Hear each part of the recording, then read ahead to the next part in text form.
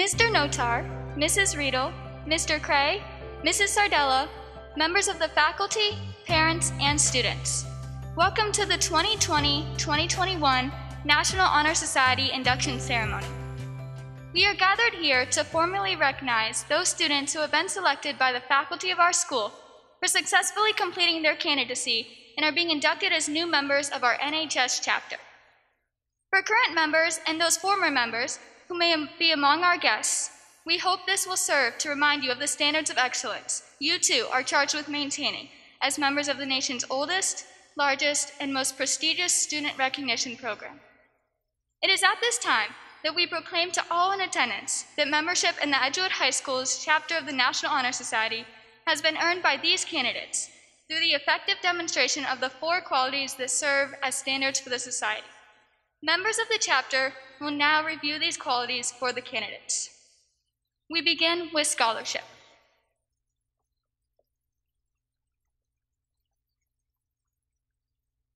Scholarship is represented by the color gold. I understand that many of those inducted today have dedicated themselves to their education. Like many, I too have sacrificed my free time in order to prepare for an upcoming exam or to complete a project. To be inducted as a member of the National Honor Society, one has had to have shown a strong effort towards academics throughout their years in Edgewood High School, thus fulfilling the scholarship pillar. A scholar is not someone who is content with what is known, but is rather someone who seeks out the unknown. This is an important trait to have, as it is something you will take with you beyond the walls of Edgewood High School. A student who displays scholarship throughout high school will take the drive they acquired through their scholarly habits with them into college, into their future career. They do this by taking challenging courses, as it is a way to not only become a better student, but become a more well-rounded individual.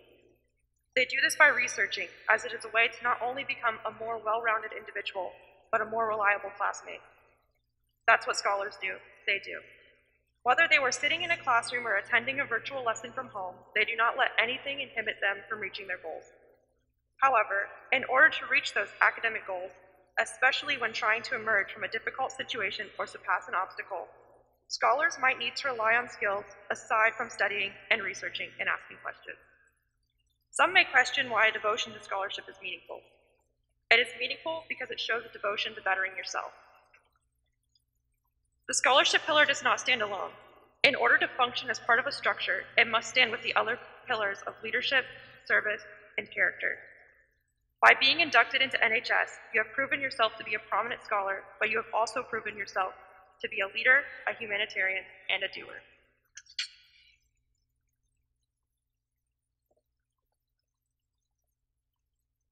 The next category is service. Service is represented by the color red. Today, I challenge you to see service as more than an activity of righteousness. Instead, I challenge you to see it as one of the greatest gifts we have the power to give and receive. The power to improve life for all humanity lies in the hands of the people who see the gift in their ability to serve others, serve themselves, and serve the world, which I am confident to say applies to those here today. Service is lifelong, something that will travel with you far past the days of high school and youth. It is not simply an act, but rather a calling to enrich the lives around us, even when it means working late or pushing ourselves past a limit. I often find myself with a tremendous urge to discover my purpose, but when I'm in the act of service, it all becomes clear. Think back to a time you served, whether it was as simple as holding the door open for one individual or offering your time to help thousands out of food shelter. The impact that we have on the world is greater than we often realize. However, it never goes unnoticed. To my fellow humanitarians, you are the reason someone is smiling today. You are the reason someone is standing taller. You are the reason that we can live in a world of prosperity and positivity, where possibilities are endless. True service comes from the heart and is spread to the hearts of many others. To serve is the greatest honor we can do for each other, but also the greatest honor we can do for ourselves. We become rich in experience, purpose, and life as we take our opportunity to make the world filled with quality. Looking past this moment, you will often be faced with days that will question your ability to be the difference, but only let it humble you. Allow your heart to beat outward, daring to make this life something more. Serving is smiling in the face of struggle. and driving the betterment of others in all scenarios. As we continue to grow a day older, people dedicated to the life of service will never lose the hope and joy of such a gift. In a time and place where there is no greater need, service is the most miraculous power we have. The next category is leadership.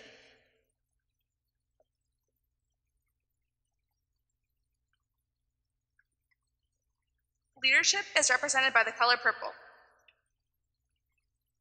Being a leader doesn't just mean being in charge of something. Being a leader means working with others to reach a common goal. For example, if you're the captain of the basketball team, as a leader, you would want to push your team to win. You want to listen to your teammates' ideas and work with them on how to execute them. A leader should push each player to be the best version of themselves. You want to have the team's best interest in mind and be able to communicate with everyone around you. Communication plays a significant role in being a leader. Being friendly and approachable can help everyone succeed. The leadership role isn't always easy. You need to be willing to make sacrifices so you and your team can succeed. There might be a lot of late nights and early mornings. No one wants to wake up at 6 in the morning to go to the student council meeting or after a long football game bring the freshmen home because they don't have a ride. But a true leader will make that effort and do it with a smile. By doing that, though, you are taking responsibility. Being a leader means you are prompt and set an example for those that look up to you. Being a leader means being the best influence you can be and making good choices. A great leader is someone who motivates you and keeps your spirits high.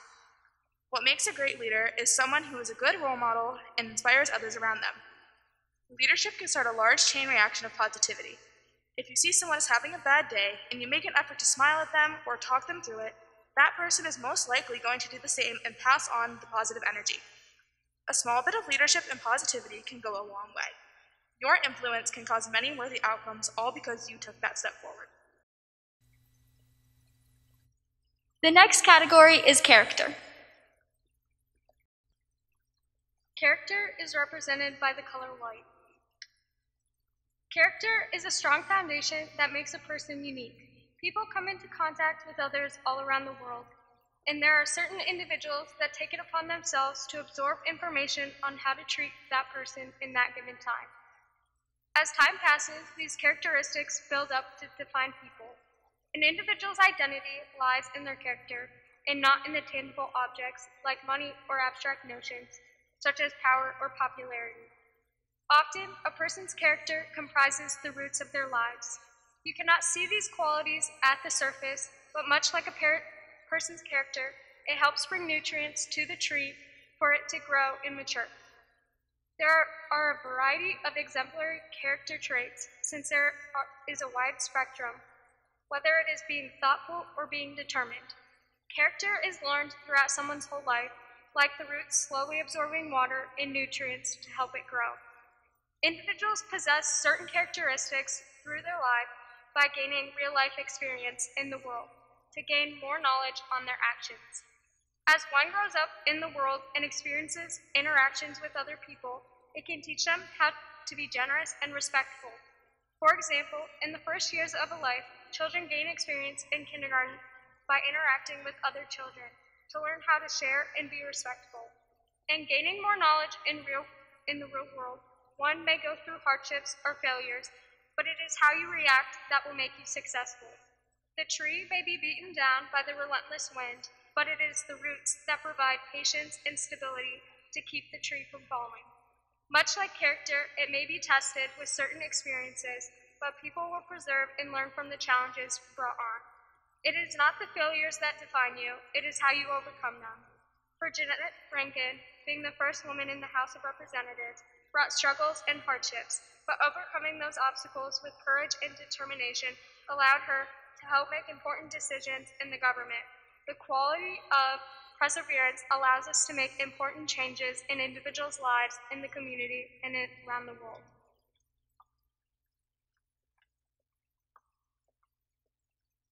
The final category is the keystone and torch.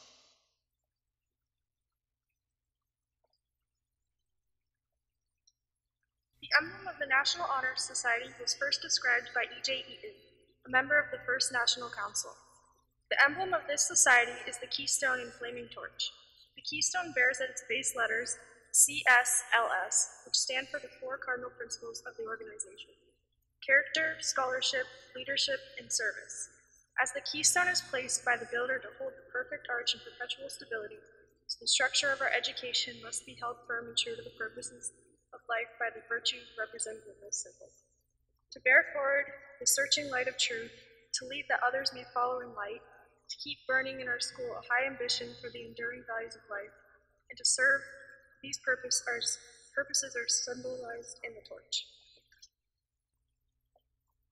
At this time, will the new inductees step forward and repeat after me? I pledge to myself always to seek the light of truth, to hold scholarly habits, to engage in worthy service, and to lead forward in all things that shall advance the welfare of the school.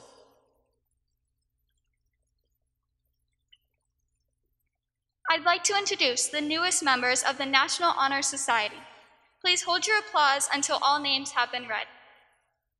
Maya Beatty, Monica Hamalainen, Ian McIntyre, Talia McLaughlin, Caroline Nelson, Grace Patriarcho, Taylor Rackett, and Sean Sheldon.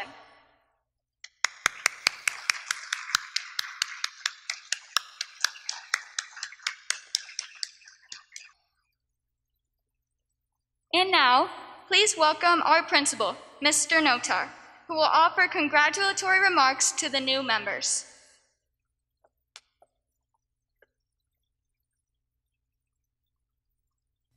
Good afternoon. I just want to welcome everyone here today. I do have a few thank yous to start off before I get to the young men and women in front of us being inducted today. I do want to thank Mrs. Sardella, our English teacher, and our National Honor Society advisor for organizing today's event, getting the applications in process, and getting all the information out to the students. So I thank her for all her efforts. Also, our National Honor Society committee members that meet to go over all the criteria and the scoring. And what's neat about that committee is at the end, when the students, when the list of students are determined based upon all the calculations, you would think that they're still in high school, because the fun part is when they get to pick names of who they want to call and let the families know. So you would think as teachers they're being inducted, because they get very excited making those phone calls to our families and our students. So thank you for those committee members. Also, our staff members that are in attendance, a lot of them had to fill out forms and based upon these students that they had in class on the characteristics for National Honor Society. So taking the time and the seriousness behind that to help the committee and Mrs. Sardella out. Also to Mrs. Nesbitt and her multimedia students that are here today filming this so they can produce a video. So family members that aren't in attendance or not located locally, they'll be able to view that through our social media, and we'll get that information to you. I know Mrs. Sardella had mentioned, we had talked about, we usually have a dinner for National Honor Society induction. We're hoping that closer to springtime that things lighten up and to get a little bit better, that we'll be able to hold something like that here at the high school, and we'll keep you up to date on how that goes. I do want to say a thank you to you as parents, family members, just for raising great young men and women. I truly mean that. All of you sitting here today have had some impact in their life so far growing up, and you're going to have a lot of impact on their life as they leave Edgewood High School. So I thank you as parents, family members, friends of the young people being inducted today. Just thank you for everything that you've done and the positive path that you led them down. Lastly, I just want to thank the students that are standing right now. In a time of COVID, for these students to take the time, the energy, the effort to fill out their application, to document everything, to submit everything, and follow through that process just shows you their determination as a student and how much they care about their academics and how much they care about Edgewood High School. The nice thing is, they're underclassmen, and I have them all next year. So these definitely standing in front of you are going to be our school leaders, not only the rest of this year, but I'm going to lean on them a lot next year, when leading Edgewood High School and getting us through next year as well. But I can't speak enough about all the students standing up in front of us. I still remember Talia coming over as an 8th grade and sitting with her in the office for the last period of the day. And it's amazing to see them grow up just to be such amazing young men and women that I'm very, very proud of. And I know your teachers standing around the auditorium that have had you in their class will say the same thing.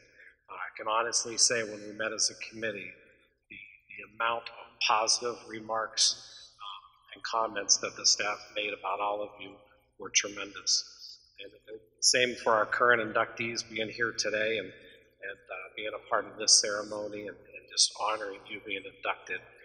We have a tremendous group of young students in here that are going to be our future leaders, not only in the school, not only in the county, but across the whole entire state as they get older. So I thank them for all their efforts.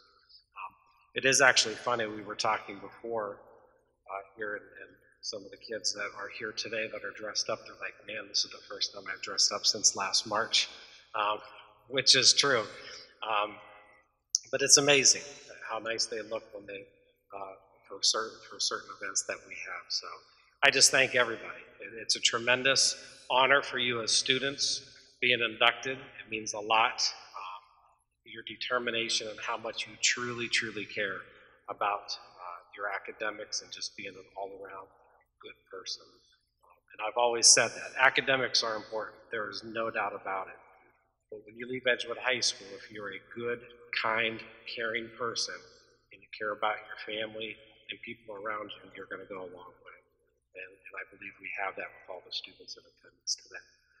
So congratulations. So if we can have one more round of applause for these students.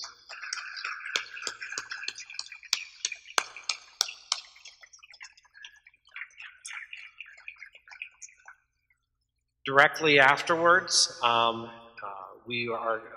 if the families do want to take pictures, you're more than welcome. I know we have the flowers up here so you can get pictures of your child.